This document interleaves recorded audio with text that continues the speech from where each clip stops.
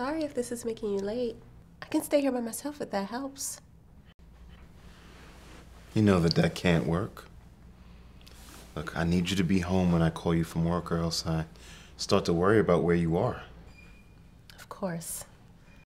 Besides, I want to know what's going on with you as much as you do.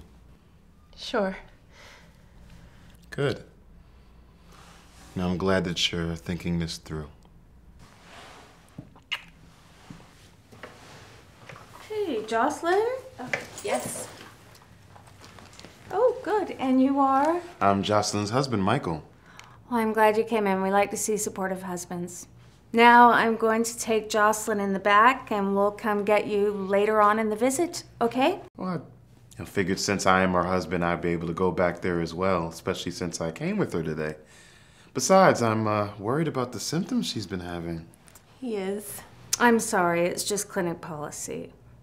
We always see the patients first by themselves and then come back and get friends and family later, afterwards. Oh, okay, that's disappointing. All right, I'll be here waiting for the callback. Great. There are magazines in the corner, I think Men's Health and People. That's okay, I'm fine.